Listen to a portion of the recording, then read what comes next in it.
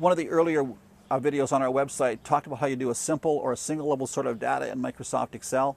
This video focuses on how you do a multi-level sort of data in Microsoft Excel.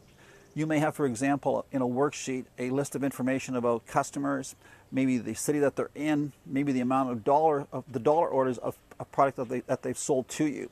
And what you might want to be able to do is to do a multi-level sort of information. Maybe first of all sort of by the city that they're in, hold on to that sort, then sort of by the name of the supplier, and then maybe even sort of by the dollar amount of the orders that they had sold to you.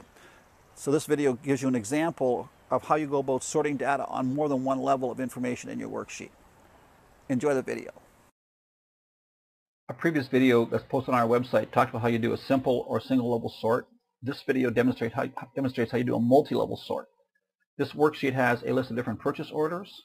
It shows the supplier that are selling things to an organization. It shows the different departments or services: childcare, autism, youth justice.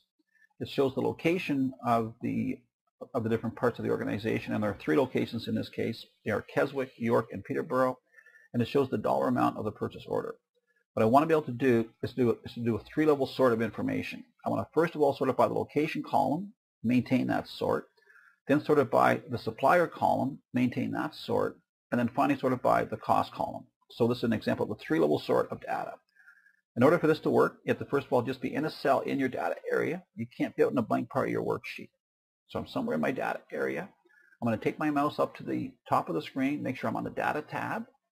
I'll move across in the ribbon to the Sort and Filter group.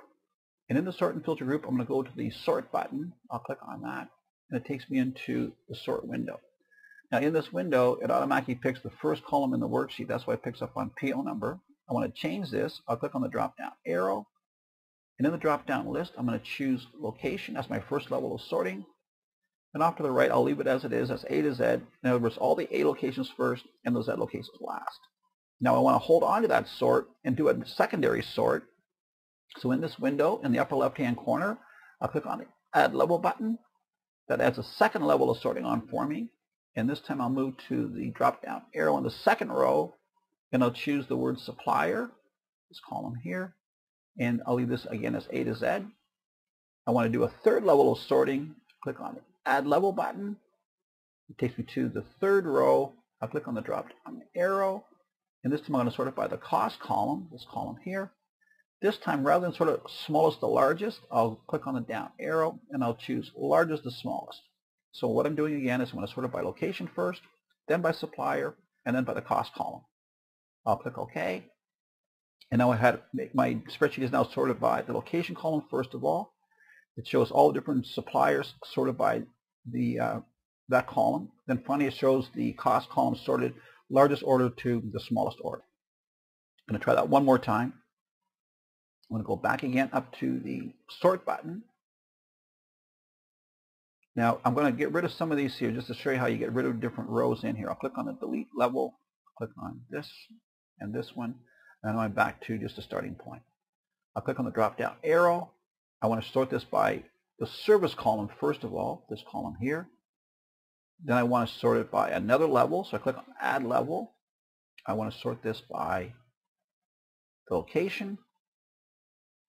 Now I'll click on Add Level again, and by the cost column, and this time I'll go smallest to largest. So service column first, location column second, and cost column third. And I'll click OK. It shows me all the autism services first of all the childcare second, sorting by the location column, and then by the cost column. So those are 2 examples of how you can use the multi-level sort feature in Excel 2010. So I hope that you can see how valuable Microsoft Excel can be when you're managing a list of information. It allows you to sort information in the way that you want to see the information. We have a lot of other videos on our website at www.joecomputertips.com that help you to become more effective as you use Excel, Word, PowerPoint, Outlook, and so on. In fact, there's other videos on our website that talk about doing simple sorting of data, about filtering data in a worksheet, and also doing advanced filtering of data in a worksheet. So please visit our website and check those videos out. My name again is Joe Peterson, and thanks for watching today's video.